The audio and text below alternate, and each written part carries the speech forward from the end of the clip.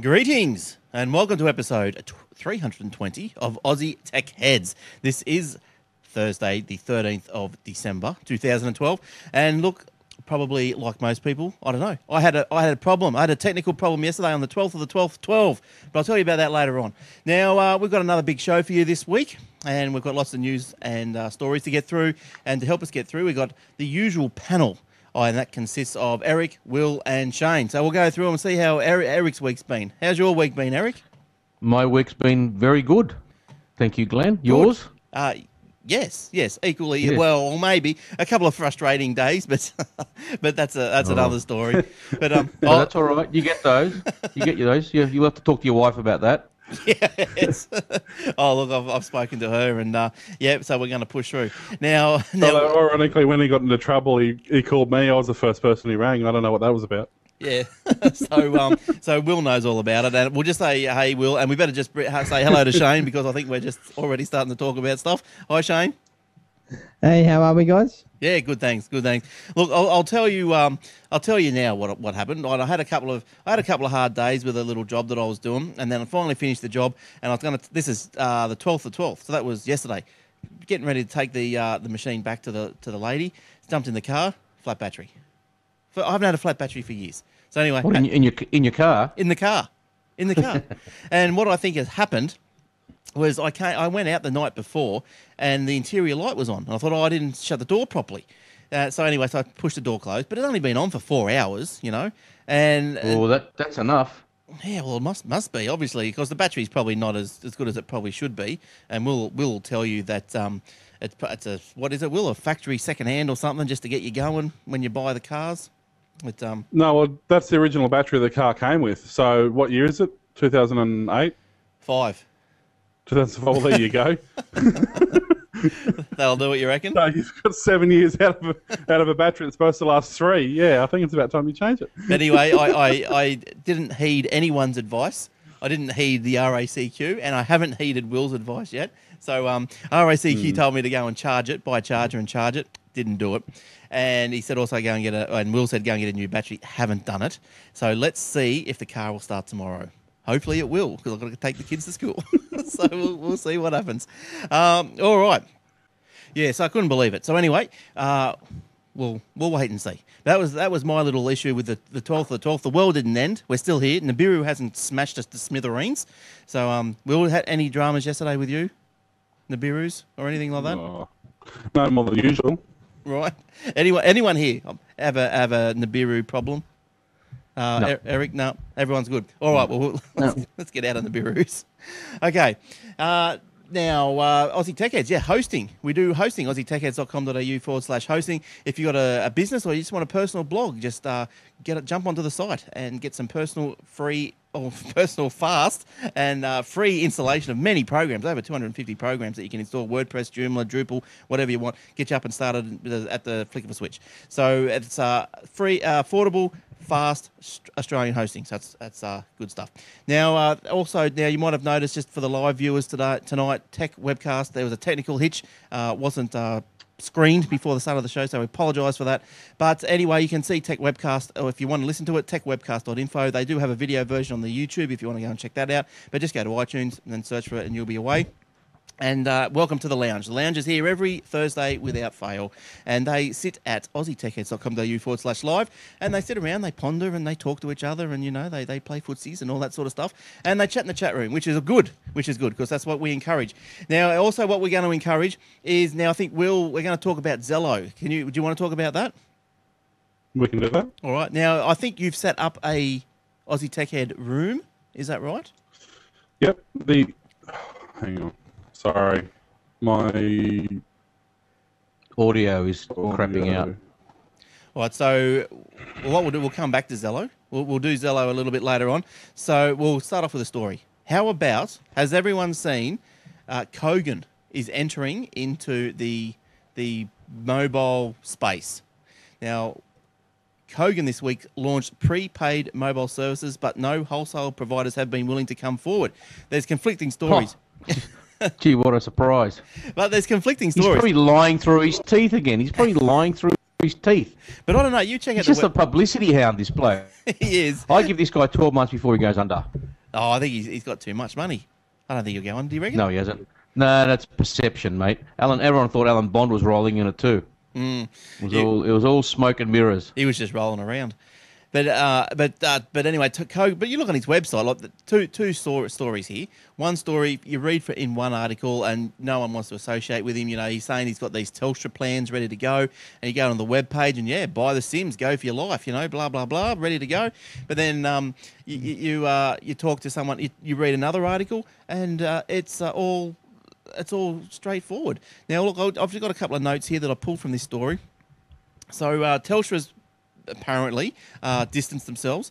Kogan's declined to comment.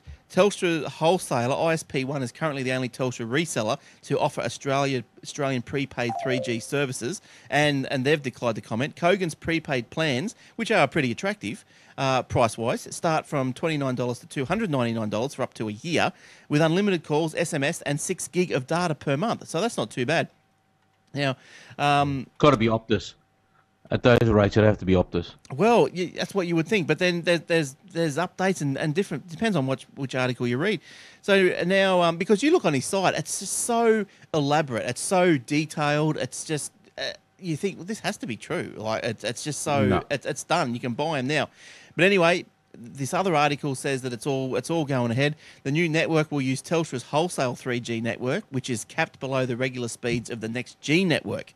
So apparently, so it covers... So it's 2.5 G, just over edge speed. Yeah, it's not fast. Look, it's not fast. And apparently this is what the wholesale and 3G dudes sell. So it's where is it? So the typical download speeds of 550K. Yeah, that's crap. That's edge. That's not even 2.5. That's edge. So that's between 550 and 3 meg. So that's the same as like what you get on your Optus and all that sort of stuff. Yeah. Typical Next G download speeds, which is that's Telstra's prime one. Under the LTE, have range from a faster 1.1 to 20 megs and cover. Well, that's not LTE. That's the. I get about 17 on the Telstra Next G. Yeah, that's pretty good. That's pretty good. It's when you get to the LTE, that's when you start flipping right out. Yeah, baby. Yeah, baby. So that's fast. So have you got LTE at your area at home, like in your? Not at home, no. So, but I get at home here because I've got a lot of trees around here. I get about 8, which is not bad. If I step out and go out in the open in a park or something, gets about between 14 to 17. But if I drive about 10 minutes from here, I get the big 50 up, 50 down. Yeah, right. That's massive, isn't it? That's massive. So So look. So apparently you can get on the Kogan. You can go and buy these things now. So, but anyway, you got to look at the speeds, eh? Like if you're not going to get a fair enough speed out of them, why bother? But What's the point? Yeah. The plans are attractive. You know, like I think they've also got on offer here. Here we go. There's a plan $9.99 per month for a 2 gig data plan only. Yeah, that's got to be Optus because that's what TPG have the same plan and they use Optus exactly the same. $9.99, 2 gig.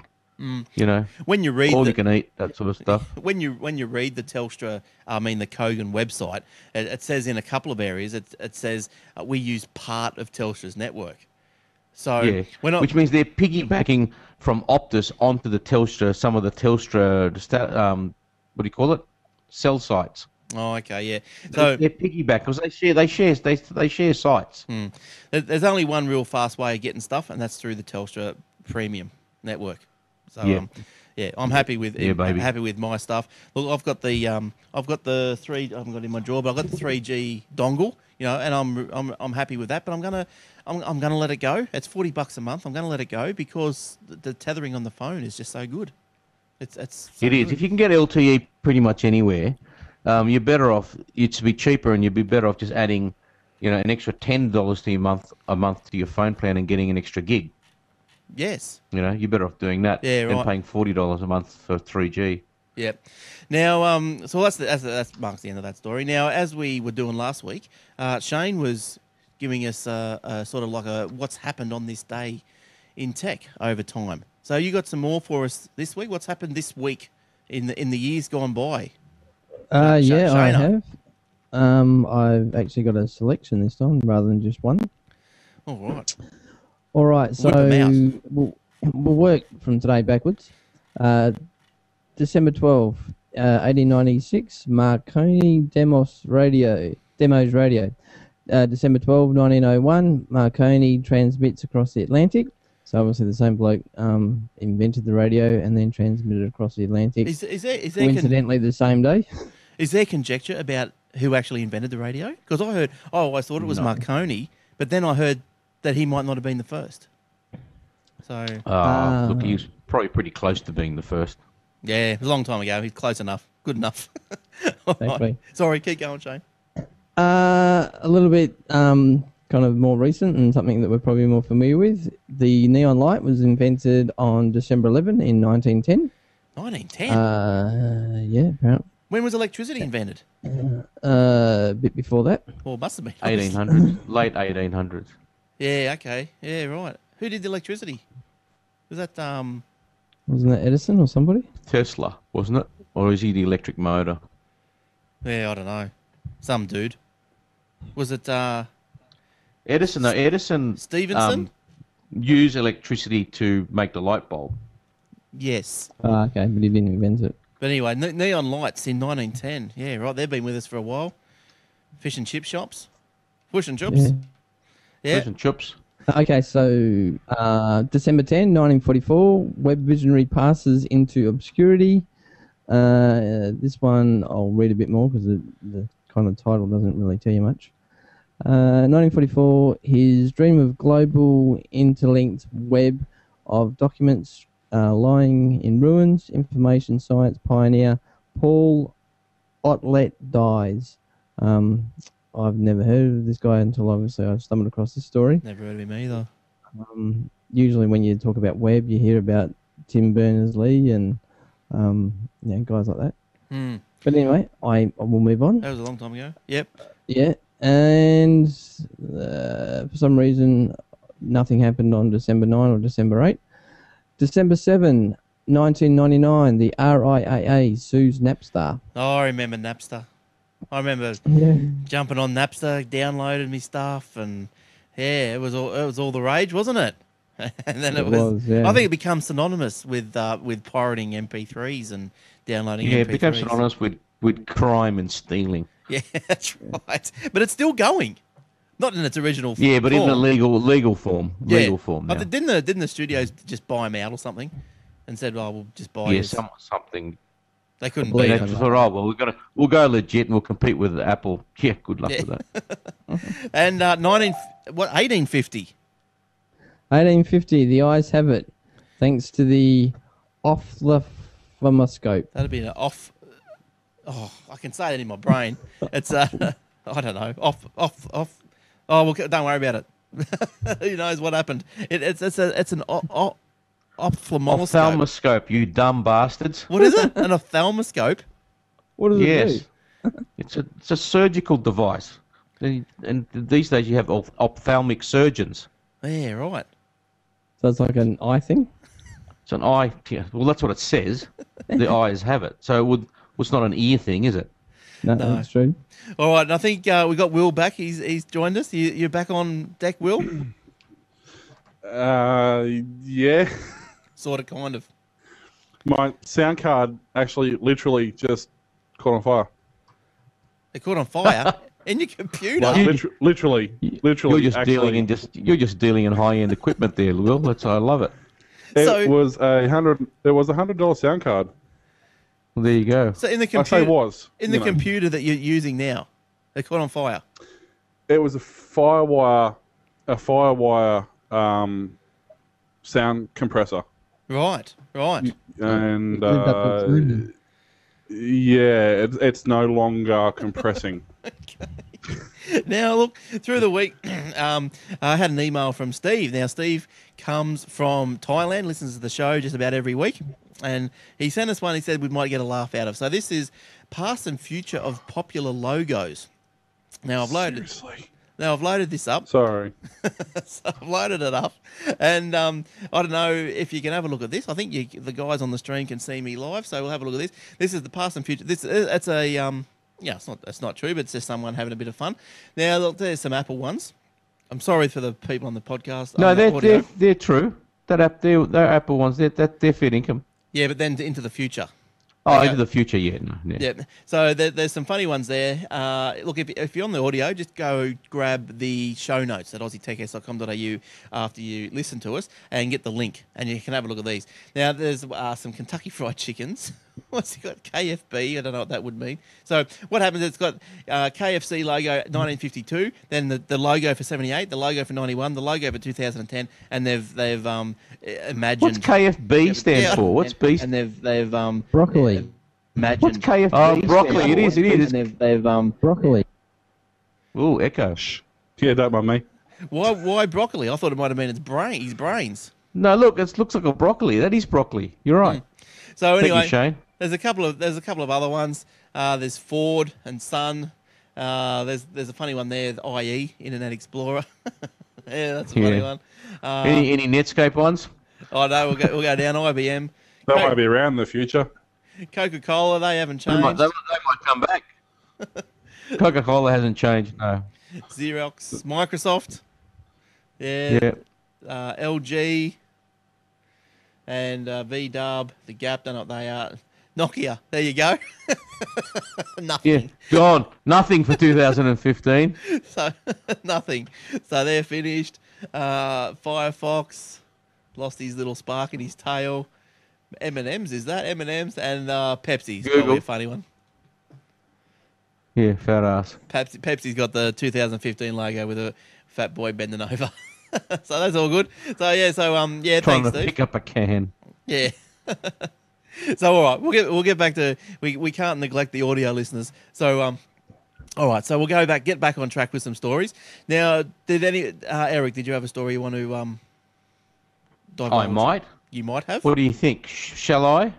You can pick one of your favourites. I'll pick. The Wall Street Journal says that Apple is testing several HD TV designs with Asian manufacturers. The Wall Street Journal on Wednesday became the latest publication to chime in on the much-rumoured Apple television, saying the company's most recent efforts have focused on a collaboration with struggling Japanese electronics maker Sharp. So they'll just buy Sharp, I'm assuming. Yeah. After all this. Well, I'll tell you a story they about make Sharp. good panels. You want to hear a Have story? you? Good stuff. Yep. I'll tell you after you finish. Yeah, you wait your turn. According to the journal's supply chain sources, see, here we go again with the sources. Apple has been testing a few designs for a large format HD TV, though the publication warns that the Cupertino, California company may not actually build the device. Right. Okay, so it's rumor at this stage, but the rumors are now starting to gather some force. So let's wait and see, shall we? Well, it was always a bit of a pipe dream of Jobsy, wasn't it? Like he always had that TV. It's been in his background bubbling away for a while, for quite some time. Yep. And I suppose now, like you've got stories coming out with, even in Australia, that Android's overtaken iOS and all this sort of stuff. Yeah. I suppose they need the next big thing. They need to. Yeah, but look, those figures. Just my view is this: just because it outsells something, it doesn't mean it's better. Oh no, that's right. Ford outsells BMW too, mate. But I know what I'd rather drive. Well, yeah, that's very true. That's very true. Now, also, leading into another story that you've got there, and you were talking about the Apple, and it looks like it's coming back to America, coming back to US shores. Made in America. Yes. According to they're bringing it back. There we go. Y'all, me with you see. New York Silicon Corridor fuels more Apple made in USA rumors. Apple says it plans to make Macs in the US next year, spurring speculation about chip companies setting up shop here to make Apple silicon. Yes, so New York State has emerged as the chip-making hotspot, not hot enough to fuel the latest speculation, blah, blah, blah, blah, blah.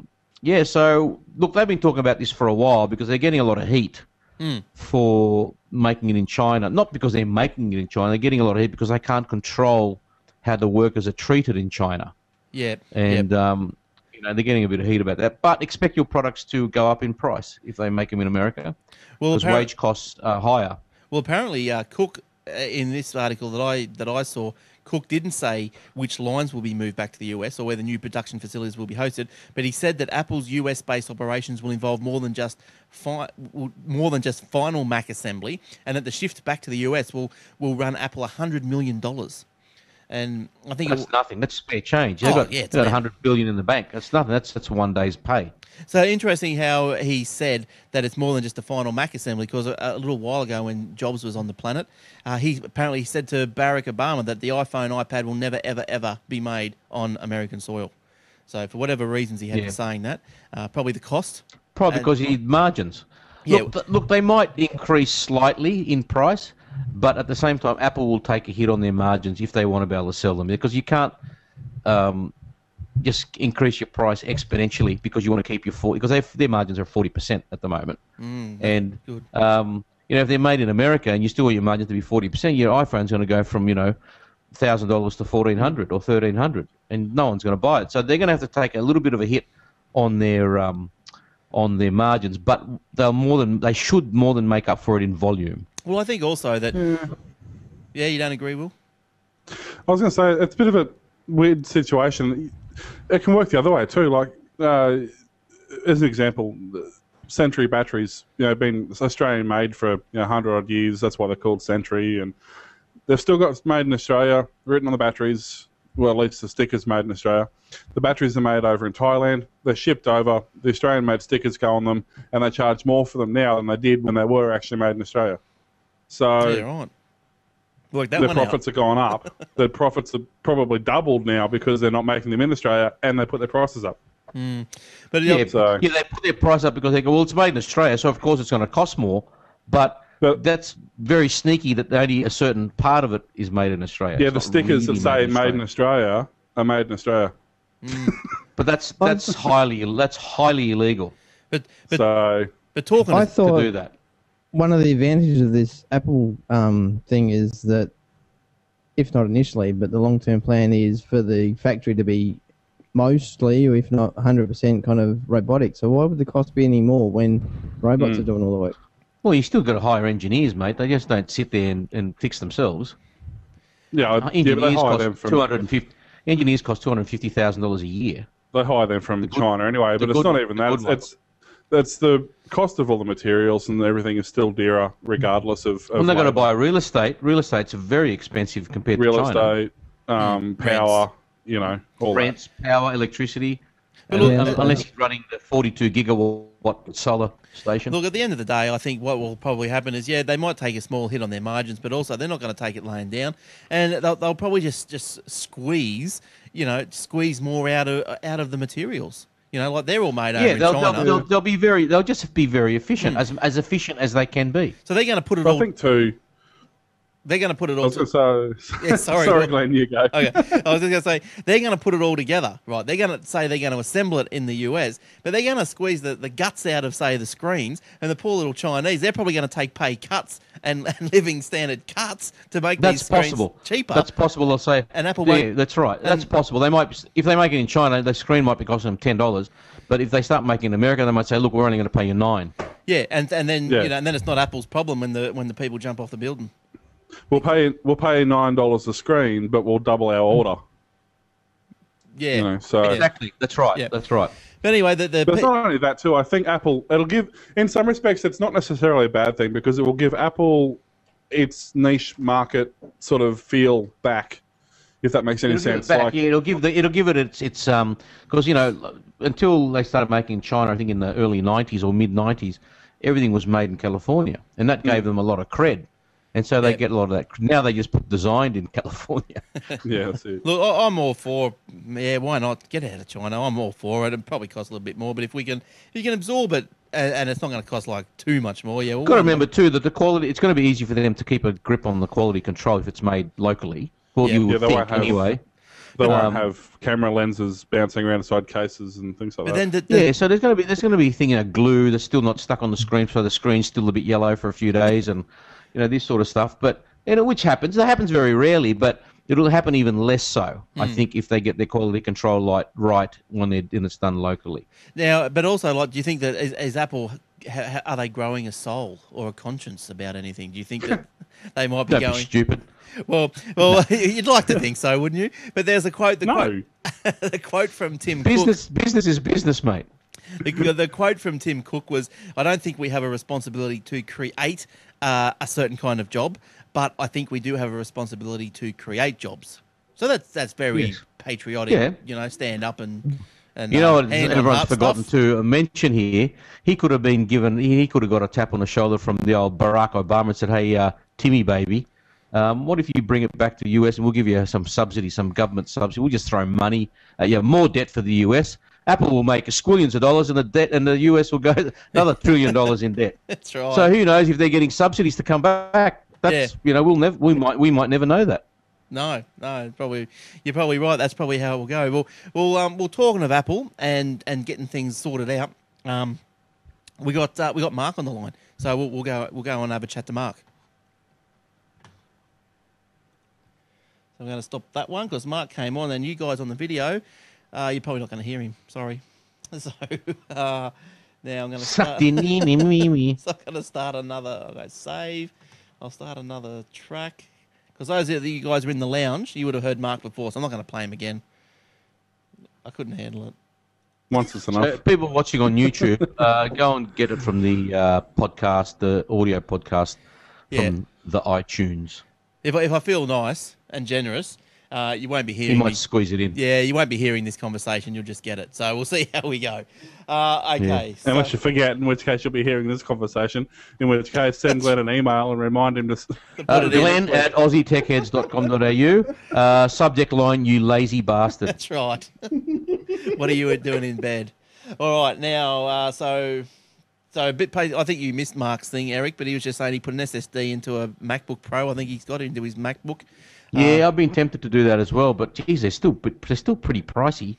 Yeah, so he's done that. He's found a bit of a speed increase, and he bought some Thunderbolt cabling. Yes. Or lightning cables or something. What was he saying? Lightning? I forget. Thunderbolt. I think was it Thunderbolt. Yeah. Well, lightning is for the phones. Yeah, so he bought some Thunderbolts. He said they got really, really hot and like enough to actually scorch you with. So that's what Beautiful. That was he was on about. Okay, so blah blah blah. All right, you keep talking, and I'm gonna get a quote on some SSD drives here. All right. Yeah, so Eric's going to get a quote on some of those SSD drives and let us know. But while he's doing that, Will, we haven't heard from you. Come down a bit. Oh, hang on. What do you got? Yes. What do you got there, Eric? Hang on, Will. What have I got? This is from macsales.com, and they ship to Australia. These, I've bought stuff from these guys before. And on their website, you can click in. This is the sort of Mac I've got, and they'll tell you, this is the RAM model you should get. This is the hard drive, blah blah blah. So, their own brand solid state drives, 60 gigs for $78, 120 gigs for $130. This is all in US dollars, mind you. 240 gigs for $229, which is not too bad. Well, and 480 gigs for $528 with shipping. With the Australian dollar the way it is, that's probably about $520 plus shipping of about $10. It's about $530 for 480 gigs. It's not bad. Well, I just upgraded all my stuff, and part of that was an SSD, and I bought a Samsung 128 gigabyte SSD, and that was 135.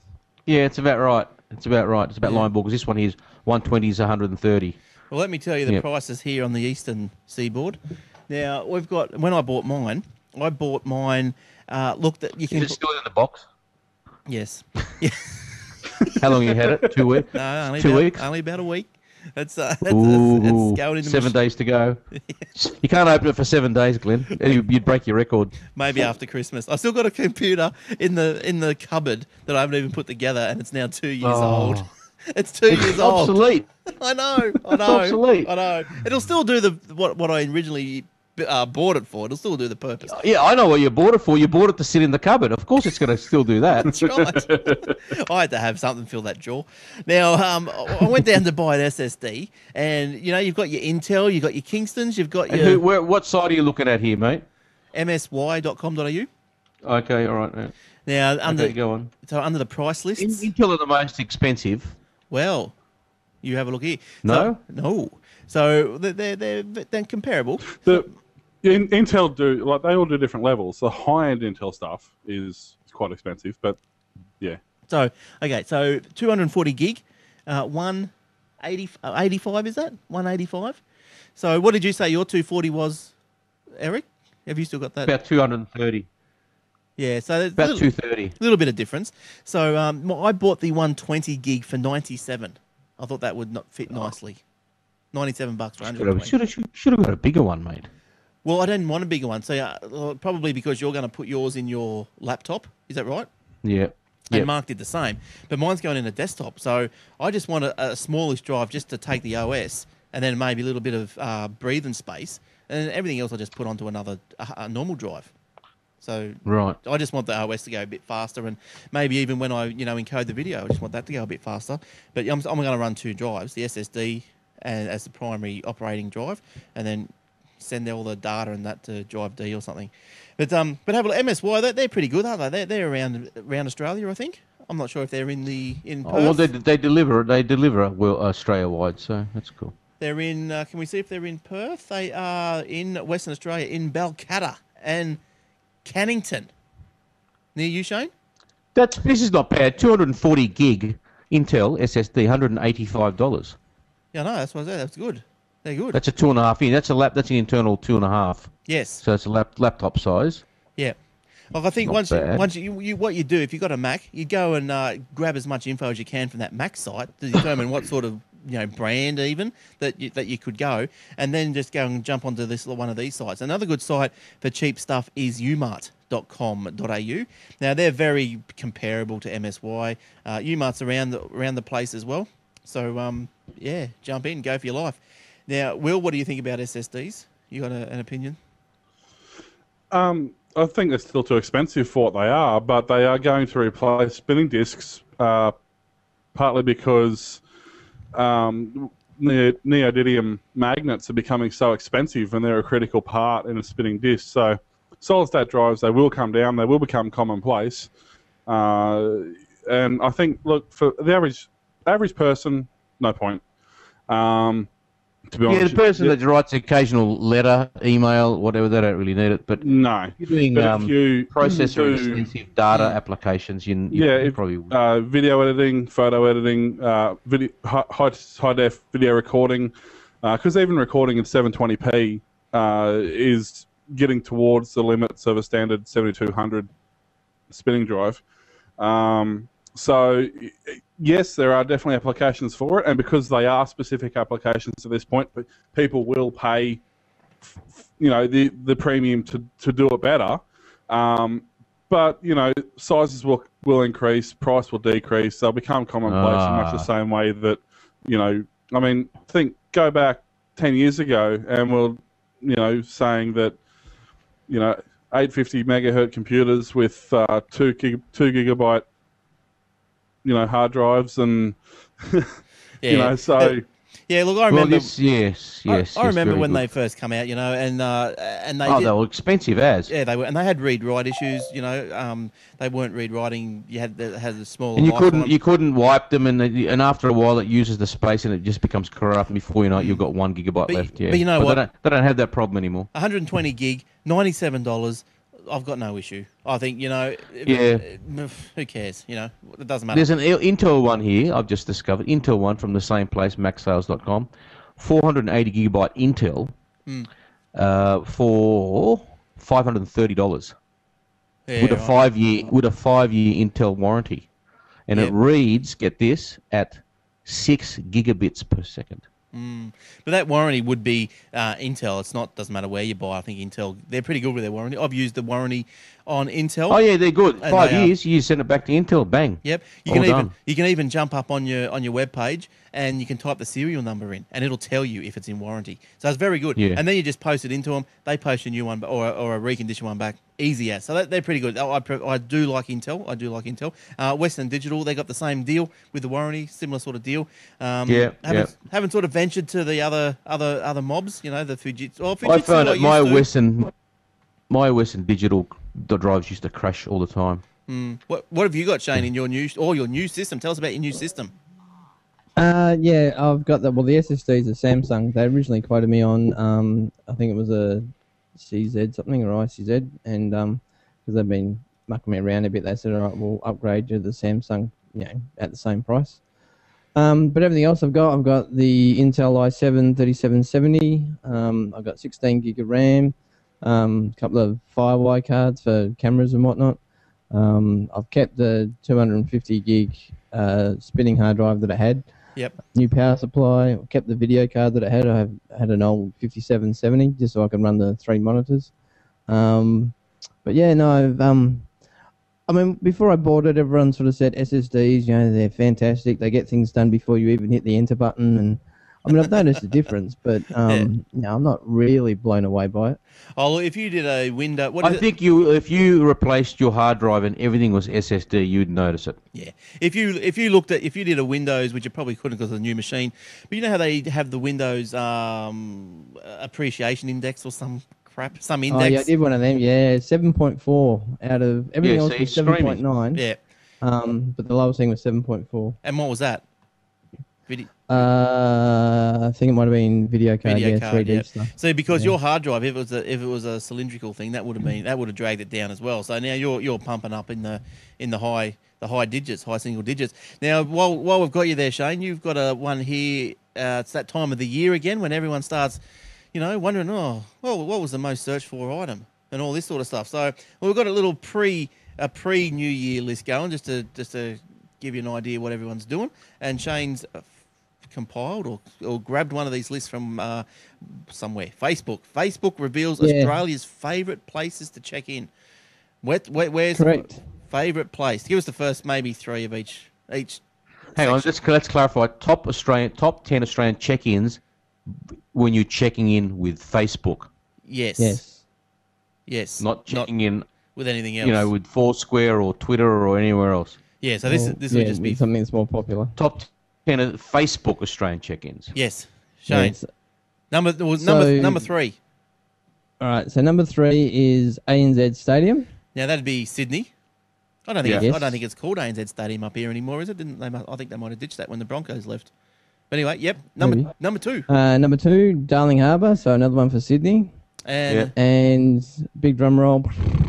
Number 1, Melbourne Cricket Ground. Oh yeah. Not much going on in Brisbane and Perth there, fellas, in Queensland. Got Rod Laver, Bondi Beach, Sydney Opera House, Chadstone Shopping Centre.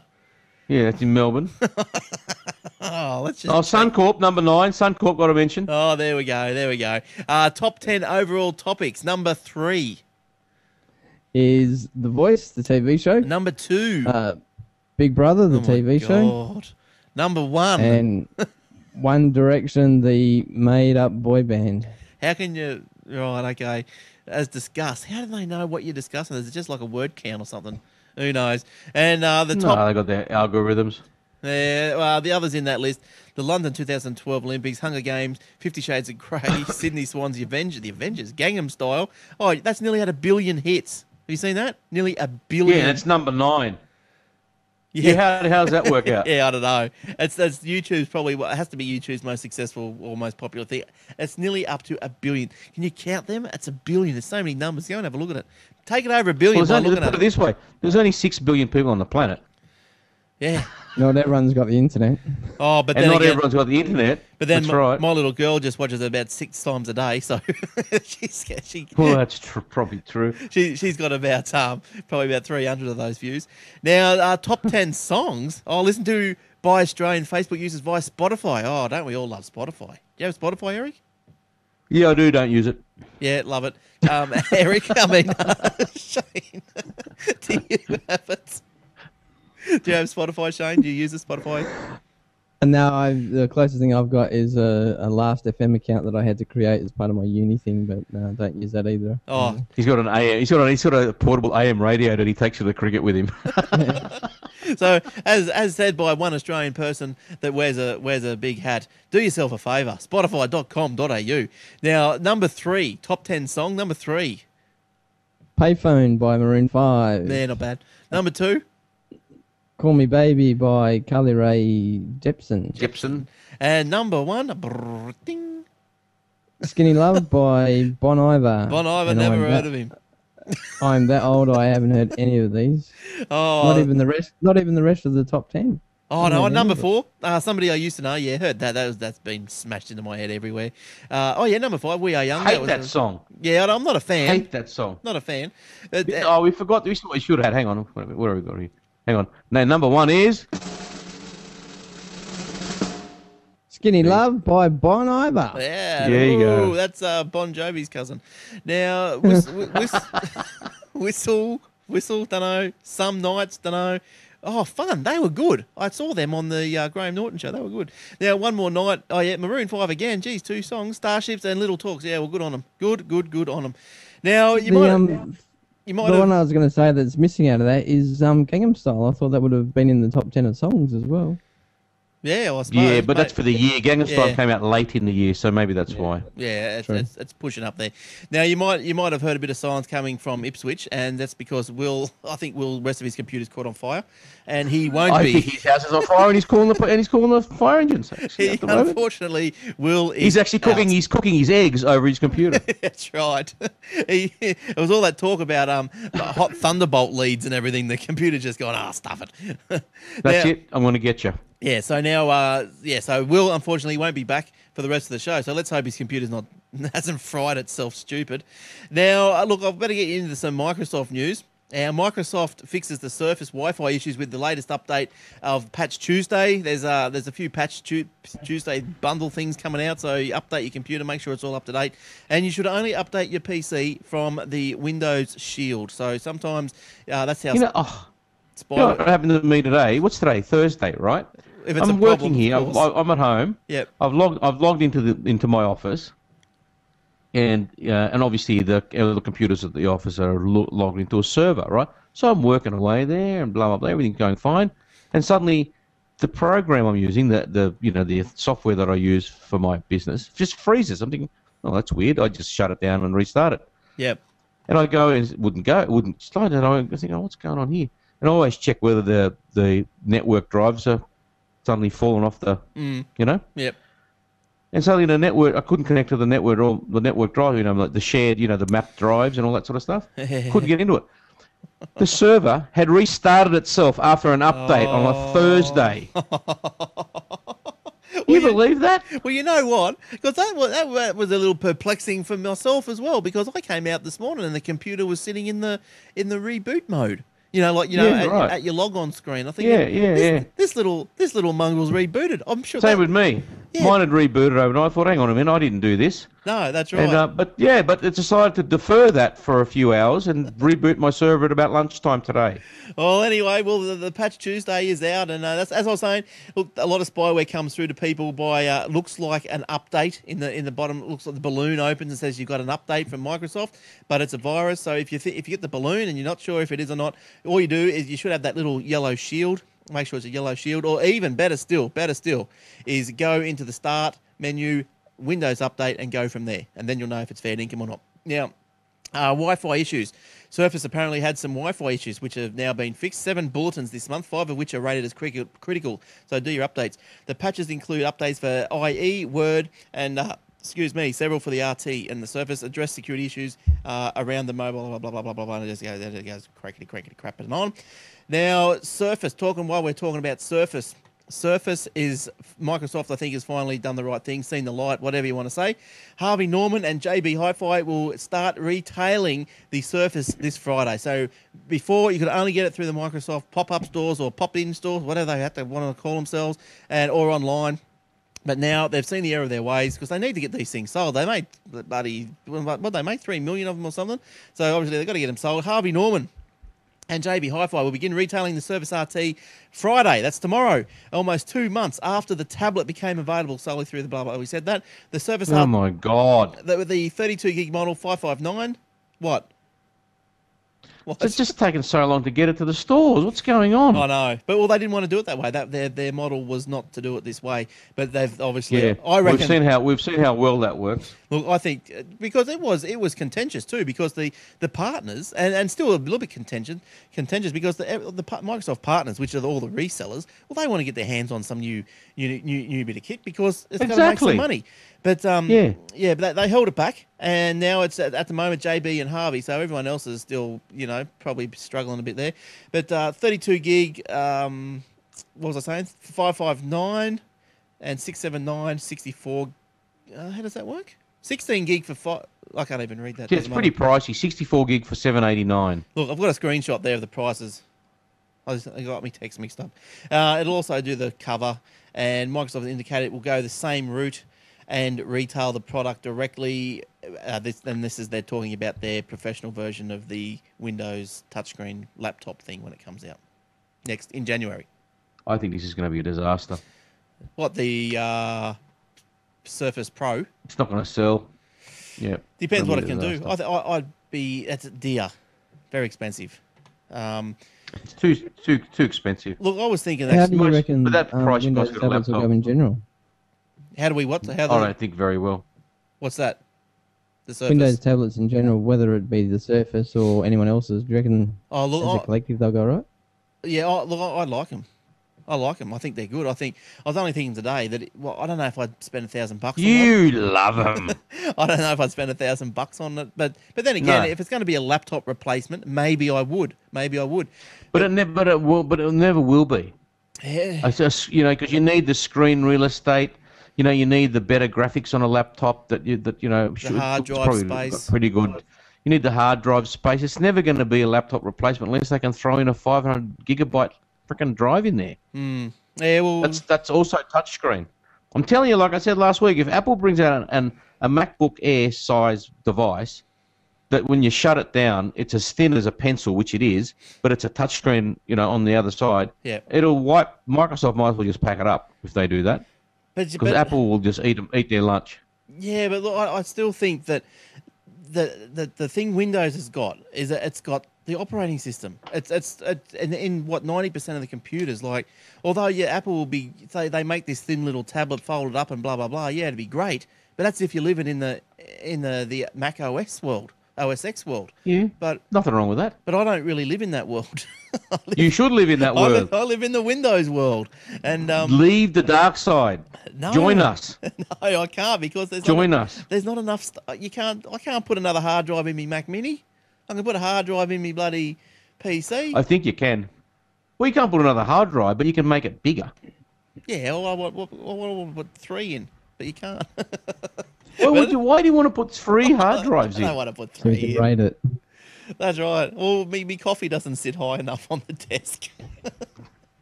Anyway, Lord. Now, talking of Apple, what has come back for Apple? Apple, everyone's heard of Apple Maps. And guess what? Eric, I think you might have had this little story as well. The Google Maps. The Google Maps, yes. Don't like it. I downloaded it, had a look. I don't like it.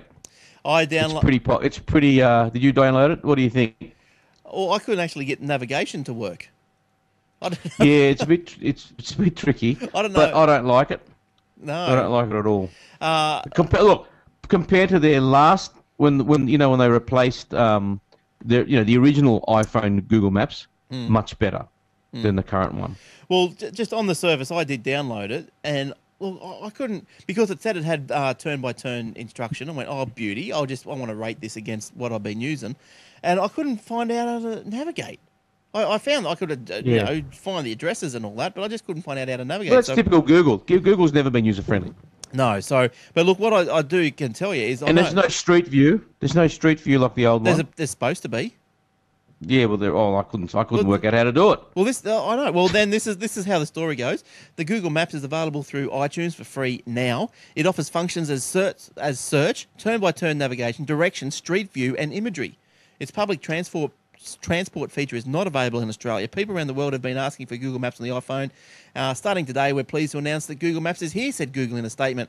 So it's being designed from the ground up to combine the comprehensiveness and accuracy of Google Maps with an interface that makes finding what you're looking for faster and easier. So it may well do that, but I couldn't get it going. But I'll tell you what has impressed me, and I know you're going to say, the Apple Maps, people. What was that story that came out through the week? The Victorian police got onto the idiot box and said, warning motorists against using software, the Apple Maps, after 2 people searching for the city of Mildura got lost in the wilderness. So yeah, tourists. But I'll tell you, ever since, I think you might have alerted us to it last week or the week before, the actual street name, turn-by-turn street name on Apple Maps, I love it. I have not stopped using it. I love it, getting street names. Yeah, it's not bad. It sucks your data, though. As long as you've got it plugged in, not sucks your data, sucks your battery. As long as you've got it plugged into your car and you're using it, you'll be fine. Well, but during the week, Glenn, there's been an update just on a site, which I forgot to mention. You know that Find My Phone thing on Apple, right? Yeah. Have you used that at all? I've got it switched on or right. Loaded. Right. So you can. So if you don't, if you've logged in and so there's my phone there. I can see it works. You've done that, right? Yeah.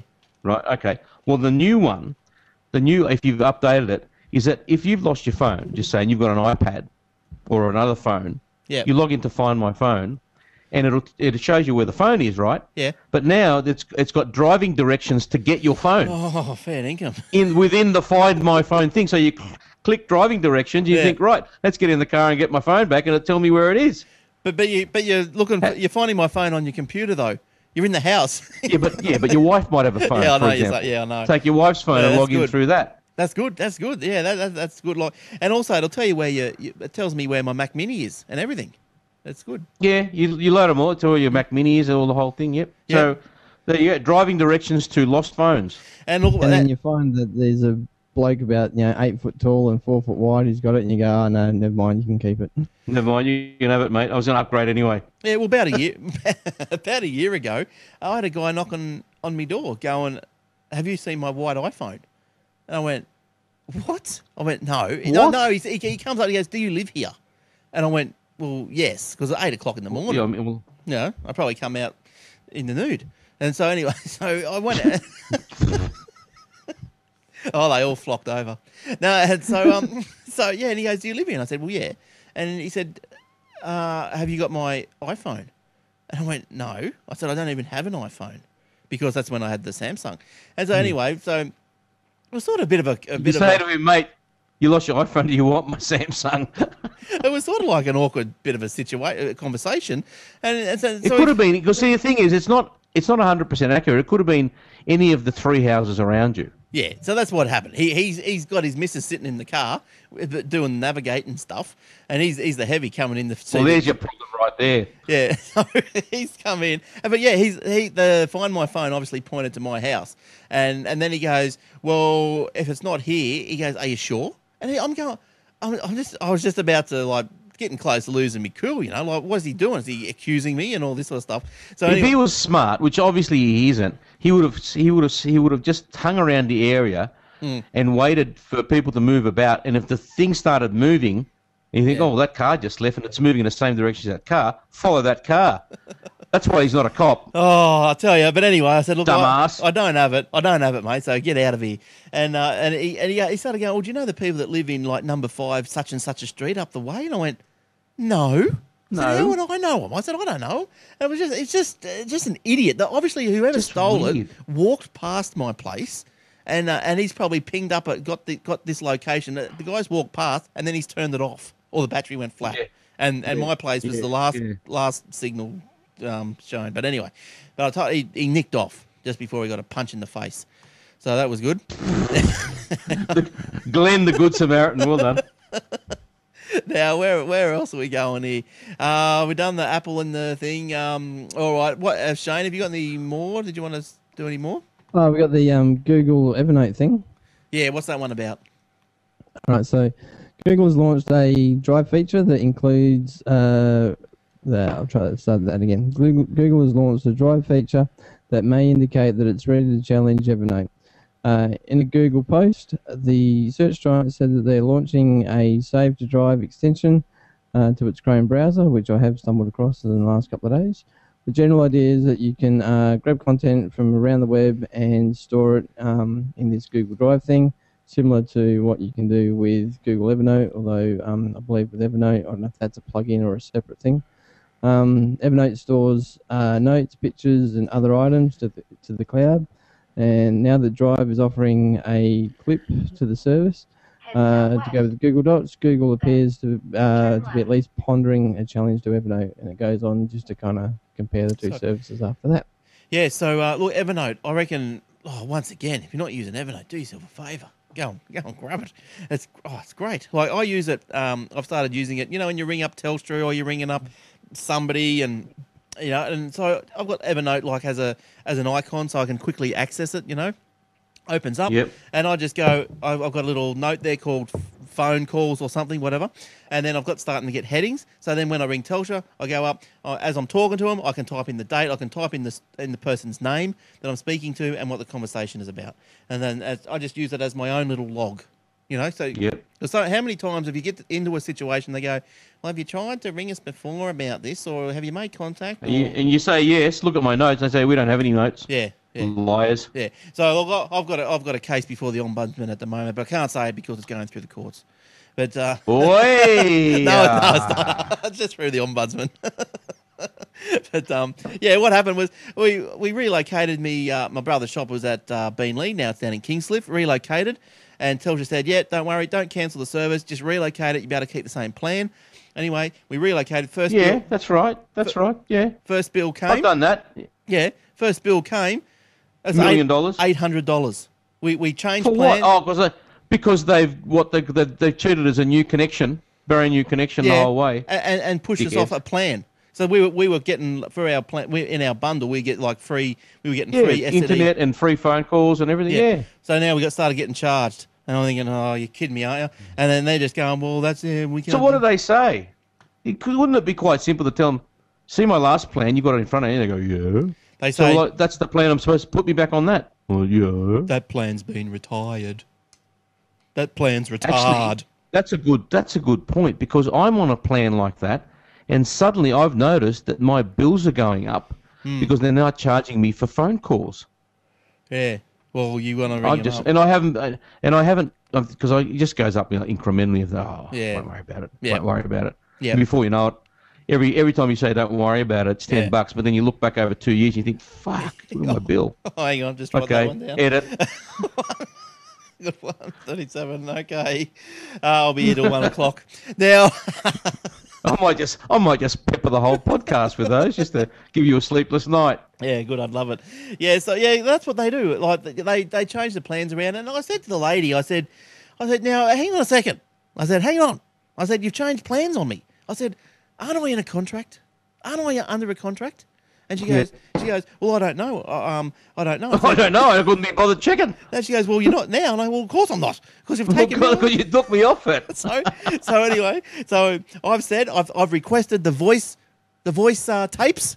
I've said you get that voice tape out that I recorded with you people on the such and such a day when I called up to relocate and cancel that service up there, and you'll hear the term relocation. Keep the same plan. Get it out. Yeah, and I'm going to town on them. Going to town.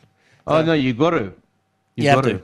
And I'll tell you my story about Sharp too, just quietly, just to self-indulge a bit here, because there was a story about Sharp, wasn't there? Someone was mentioning, Apple buying Sharp. Or Apple invested some money in Sharp. Yeah, our remote for our Sharp TV broke. Like, turned it off one night, came to turn the TV on the next day, no good. And it was not the battery, checked the battery and everything like this. So anyway, wife gets on the phone to Sharp. I've got this broken remote, the TV's only 1 year old, blah, blah, blah. And the lady goes, oh, yeah, well, yeah, that should be no worries. Just send us the receipt and we'll send a remote out within 48 hours. So I thought, this sounds a bit too easy, doesn't it? So anyway, yes. 2 weeks later, no remote. They've gone. Oh, we couldn't. They've sent you a new TV. Oh, did I mention this last week? I don't know. And I was no. I did. I must have mentioned. Yeah, but, I can't remember. I must have been the week you were away. Oh, I won't bore you anyway. But anyway, so it's still going on. They can't read the receipt. We had to do another copy of the receipt. They still can't read it. They got to call JBI-Fi to make sure we bought the TV. They told us to get the serial number off the back, and we said, well, we got to pay someone to come out to lift it off the wall, you idiots, because you put the serial number on the back, you idiots. And so we can't do that. And so we still haven't got a remote. Still can't turn the TV on unless we use the things behind it. I can't use all the features because of all the features on the remote. So anyway, we're stuffed. So, but all this drama, right, and all this time wasting, just not on our part, but on their part as well.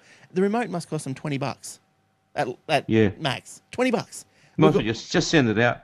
We've gone through all this drama and all this bad PR and you know what, bad will for $20. You know, Apple worked that out many years ago that it is cheaper to just give you or replace the broken item than go through the rigmarole and the staff costs and the admin costs and the product costs and the postage costs and the phone call costs of just arguing with you over $20 and say, yeah, sure, mate, get one off the shelf, see you later. Of course it is. Of course it is. That's why they've got so much money, because they don't dick around with this bureaucratic processes. Yeah. Well, even in my situation, if someone said to me something like, oh, listen, Glenn, that piece of RAM you put in that machine, $20 worth, because RAM's so cheap. Have you seen the prices of it? It's cheap as chips. Oh, yeah. It's, 20, what is it, $20 for 2 gig? It's cheap as. So, it's pretty cheap, I know. Yeah, I know. Actually, it's, let me think, it was, we just got some for my brother, $55 for 4 gigs. Yeah, that's cheap. Yep. So anyway, but even myself, as just a lowly little bloody, sole trader or whatever, they said, "Oh, I'm not happy with this RAM because of some bloody problem, or we don't think it's the right color, or whatever, some stupid problem that obviously if I started fighting them, it'd just drive me insane. You'd just rather go, don't worry about it, mate. Just take it. Get out of my sight, and I won't. And I just will be careful with you next time, and I probably won't deal with you again. But you come to me when you need problem sorted, and I'll charge you double. So yeah, exactly. Yeah. So when he comes back to you, he'll come back to you because he thinks you're such a nice bloke. What he doesn't realise is that you're going to take a piece of his skin off him. Remember, years ago now, if you waited in the line at the ANZ Bank for more than 5 minutes, you get $5. Remember that promo? Yeah. Well, because back then I worked in the NAB, and so I was on the counter, doing the cash, the telling and stuff, and this grumpy old bastard comes up, and it was a busy day. And he was probably waiting there for 5 minutes or so. Anyway, but he comes up grumpy. They just start off grumpy, and so he comes up and he goes, "Been waiting more than 5 minutes. I want me $5. ANZ will give you $5. I want me $5." And I said, well, that's ANZ, blah, blah, blah. And he goes, well, I want to close my account. And I went, all right, here's your $5. Account's closed. See you later. He goes, and he got angry. He got the shits with that. And because I wasn't going to muck around with him. We had a line out the door. Said, here's your $5. You can't. I'll close your account. That's right. Account's closed. See you later. You can't please a grumpy old bastard who's got no right to be that angry if he hasn't waited that long at the expense of 40 other people. So he goes, well, then he goes on and goes, well, what's your name? And I said, well, if you cast your eyes down there, you will be able to read it.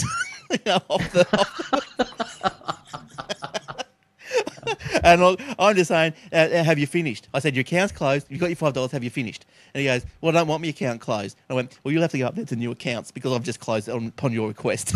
And so I pushed him up to new accounts. He was there for another hour. Yeah, there you go. See? Yeah. Well, it's just sometimes you just don't muck around with people. The hairs on the back of your neck fling up, and they just roll you from the outset.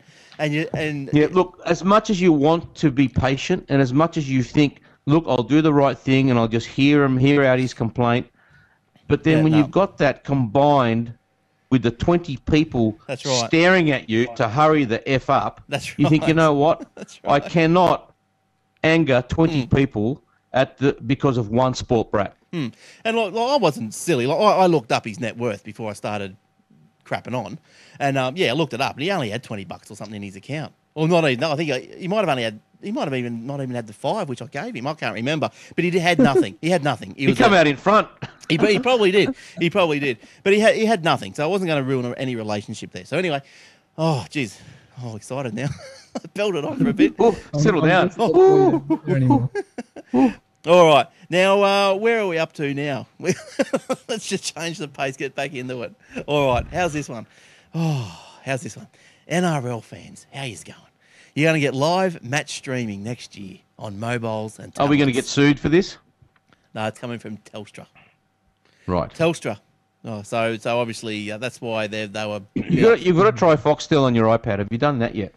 No, I haven't done You that. do that. You got to do that. Telstra has signed a 5-year digital media deal with the ARL Commission. The telco will acquire exclusive broadcast rights of all NRL matches and exclusive post-game access press conference for mobile and tablet devices. Now, in addition, Telstra will operate the NRL website, related team websites, and blah, blah, blah. That's probably pretty much what they do now. Matches live on the mobile phones, regardless of the carrier. So that's all good. Now, I had to do a bit of digging because I thought, well, hang on a second. Are they going to live stream Channel 9 broadcasts? You know, are they going to stream the Sunday game at 3? And Bet you they don't. no. So I went further into this story for you, just for the Aussie Tech listeners. Now, 5 matches per round will be live, as per the Foxtel schedule. I would imagine that would be. And 3, so they will stream, from what I can gather, alongside the 9 broadcast on the moment. Right. So they won't be live, but they're streaming alongside. If you understand that? Yeah, sort of. Good. Now, my last little piece for this week, and I don't know, has anyone else got stuff? I'll just do all my stuff. I don't care. What Yeah, go for it. Yeah, well, I'll finish off with this, and then you guys can finish off if you have to. But Microsoft they've put SkyDrive. That's about right. Microsoft have put Microsoft. SkyDrive app on the Xbox 360.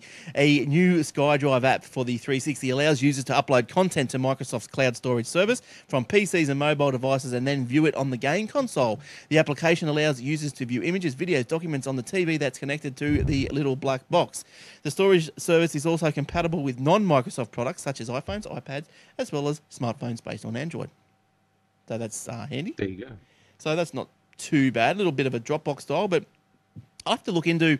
SkyDrive had a file size upload limit of 25 megs. So that obviously has changed if you can put videos up there, because that's a small. Oh, you'd have to, unless it's a 6x4. That's right. Not instead of 640 by 320, it's 6x3. 6.4 times 3.2. That's right, 6 pixels. So it's a little postage stamp. You're watching on your phone. You're squinting at the screen. Going, oh yeah, that's good. That's right. Yeah. Oh yeah. Oh, see now. Now, Shane, you just quickly pulled out a story about roaming. Roaming's in the news again. Why do people roam? I've got no idea. But yeah, I did. Let me. Oh, don't get me started on this. Go. I know what's the go. But geez, they're dumb. Yeah, they are. Yeah. So, all right. So, a woman battles her telco over $148,000 global roaming fee. How the hell did she do? What did she do? Tell me, please. I don't think it actually says. A woman stuck with a monster mobile bill of almost $148,000 after a European holiday has battled with her telco to wipe the bill. The customer's carrier reduced the $147,907 global roaming fee to $1,147. So that's a big drop. After a 9-week trip, but only after a complaint was lodged with the industry watchdog. It doesn't actually go on to say what she actually did in particular, but it does go on to say that it goes on to say about a self-employed truck driver was also forced to close his business after a rejected loan for a vehicle repairs because of a incorrect $102 phone bill. BS. Yeah. I reckon if he had a $102 phone bill and he didn't get a loan because of his because of the phone bill, I would suggest that there was more to it than that.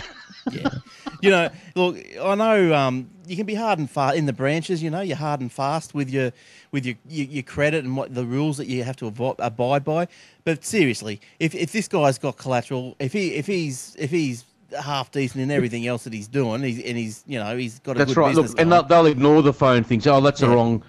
All they'll say is, look, pay that off. We'll give you the money, no problem, because the rest of your credit rating is fine. Yeah. Yeah, so he's just full of So, shit. yeah, so I'd say that this truck driver, whoever he is, whoever you are, buddy, I'd say that you just have no money, no collateral. You probably don't even own your truck. Your business is probably right. crap, and that's And why you're they probably didn't. dealing in drugs, And so go away. And they probably just chose that as the excuse to tell you, rather than say That's that right. you had nothing going for you. Shit, that's right. Rather than tell you that, hey, buddy, your credit rating is appalling, they had to use an excuse, and you gave it to them with a $102 phone bill that you didn't pay. That's right. That's right. So, all right. So there you go. And Global roaming fee. I don't understand. This woman must have been on the phone 24/7 to everybody she knew while she was overseas. You know, she's probably one of these ugly Australians that, oh, I'm in Rome at the moment. You want to have and talk to the pizza guy? You know, he's making me a gelato. You know, ringing up everybody like a frickin' bogan. First time she's been overseas. Go away. So how do you So when you put your SIM, you put a prepaid SIM into your phone, Eric, when you're overseas. Yeah, mate. As soon as I land. Now, so that just means You're at people. the airport. You go to the airport. There are any airport in the world. There are these telecommunications kiosks everywhere, and most of them are in English and the language of the land. But does that stop you? And you go in there and you hold up your phone, iPhone 5, and they go 5, yes, micro, yes, or mini, yes, nano, what, and then or nano SIM, whatever it is. And because she can't understand, she gets a brochure out and puts it in front of you. Goes, which one? And all the plans are there, and you look at it and go, and it says there, you know, €20 for, you know, 30 days, and I get this much. That one, that one. And you're in and out 10 minutes. Yeah. So, but does that prevent people from ringing you though, or how do you receive calls if you've got a different... Yeah, but what I do, because look, at the end of the day, if my work phone, I'll put to my voice message and say that I'm unavailable. Please send me an email. Right? So that's easy for business, for clients. So that's simple. I go, yeah, sure, no worries, I'll send you an email. For my private phone, I just when I land, I SMS everyone back home with my new number where they can contact me while I'm away. Yep. You know, my mum, my dad, my brothers, my sisters. Yep. You know? Yep. So all the important people. Yep. And they're the ones that I'm going to contact, right? And my friends, you know, close friends. And say, here's my number, I'm away. If you need to contact me, here's my number. One SMS, group SMS cost me 75 cents. Whoop-de-whoop. Well, you probably could also, because I've just got into the Skype out with a Skype number, you know, so you could also just give people your Skype number, the local phone call number, and then you just pay Skype to mobile, which wouldn't be too much, I wouldn't imagine. All right, now, I think Shane, you got one more tap and go. We've all said from the start there's going to be fraudulent activity going on here. Yeah, the tap and go thing, I'll probably just paraphrase this. Basically, police have worn tap and go, which is the NFC kind of... Yeah, I'm a bit wary of this. Don't like I'm it. a bit wary of this. I've got one credit card with this tap and go, and I just keep it in my pocket. Yeah. Basically, they're just saying that it's it's just another way that you can get ripped off. I actually, as part of my uni thing, did a paper, for the want of a better word, on the NFC as a general thing, and the NFC standard straight out of the box doesn't have any security on it.